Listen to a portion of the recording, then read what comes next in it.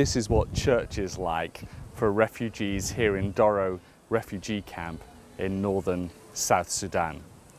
These people who are struggling to find food and water, who are struggling to find nutritious things to eat, who are struggling with their health care, have come together to worship God under this tree.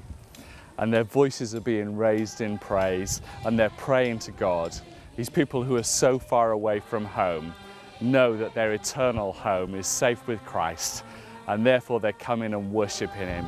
It's an emotional moment. It's an inspiring moment.